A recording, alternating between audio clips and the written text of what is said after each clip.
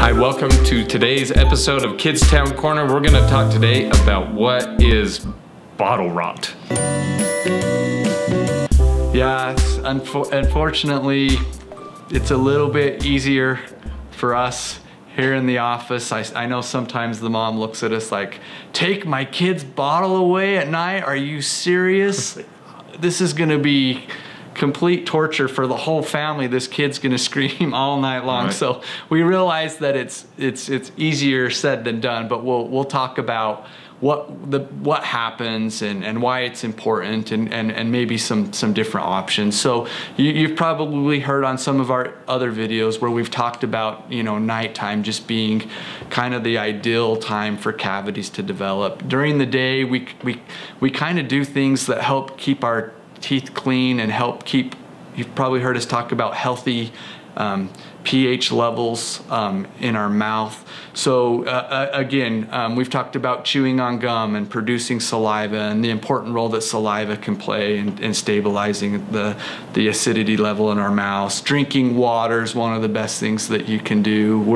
We're sitting here talking, you know, my lips are moving up against my teeth and so is my tongue. So there's just all these things that we do during the day that help keep our mouths clean without really even having to think about it too much. But at nighttime, when we're going to bed and when we're asleep, we're really not doing any of those things. We're not drinking water at night. We're not, you know, whatever saliva we do produce, you know, kind of ends up on our pillow instead of on our teeth. You know, things like that kind of create the ideal environment for cavities to form at night. And so you can imagine if you put your child to bed with a bottle full of milk and that milk and the sugar from the milk is just bathed on the teeth all night. You know, you can imagine how unhealthy that could be for your child's teeth. Yeah, for sure. I'll talk to parents about this. You know, you're essentially, when they fall asleep with the bottle, when it's usually milk, but heaven forbid it's juice. If it's juice, stop now. but if it's, you know, milk, the milk itself, you know, has kind of lower amounts of sugar, but it creates the perfect environment for these bacteria to just have a big old pool party. And right, this is the area where that milk pools up right up front here. Mm-hmm. And so when we talk about bottle rot, it's usually these front teeth. It's rarely the bottom ones. The bottom ones are kind of covered when they're swallowing. The tongue and cheeks kind of cover over in your lips. Those bottom teeth stay protected, but we'll see it. And we'll get kiddos in here that are barely a year old that'll have it. A year old to 18 months is kind of the typical time frame, but we'll see it on these little ones that have been going to bed with the bottle and that milk's just been sitting on there all night and that bacteria is having a pool party in there and going crazy. And so they'll start to get these cavities on those front teeth, and that just creates, you know, a whole different, you know, level of challenges to try and figure out, okay, we've got this little, you know, 1-year-old to 18-month-old that has all these cavities on these front teeth. How are we going to fix them? So our best way to take care of that is prevention.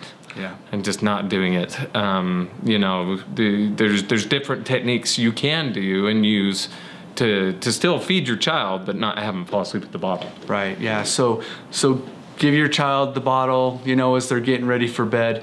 Then when they're, you know, you feel like they've had enough to drink, we got to get in there and clean those teeth off, you know, get in there with the toothbrush. Or if they're young enough, you know, you'll hear dentists talk about just wiping the teeth off with a cloth or whatever you need to do. But try and really get in there when they're done with the milk and clean those teeth and make sure that you're getting the milk or the juice or whatever it is that they're drinking at night before bed off of those teeth, and make sure that those teeth are clean before they fall asleep. Now, this is an issue that Dr. Brett and I will encounter where, you know, parents don't necessarily understand. They hear bottle rot, or they hear about, you know, sippy cups, and they assume that it's the bottle or the sippy cup that's doing the damage to the teeth. And while there are some, you know, some effects that a bottle and a sippy cup can have on the positioning of the teeth, it's not the bottle itself that's causing the cavities, it's what's in the bottle. Right. And so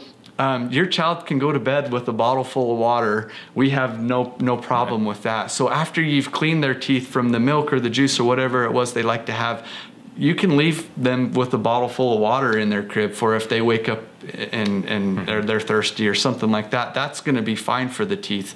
It's the milk and the juice that's inside the bottle and inside the sippy cup that actually causes the decay. Absolutely. So hopefully you've answered what the what bottle rot is and kind of what the common causes are. You know, in the dental world, we call it baby bottle tooth decay. So if you see that out there, same thing. But now you know more about that, and ideally, something like this could help.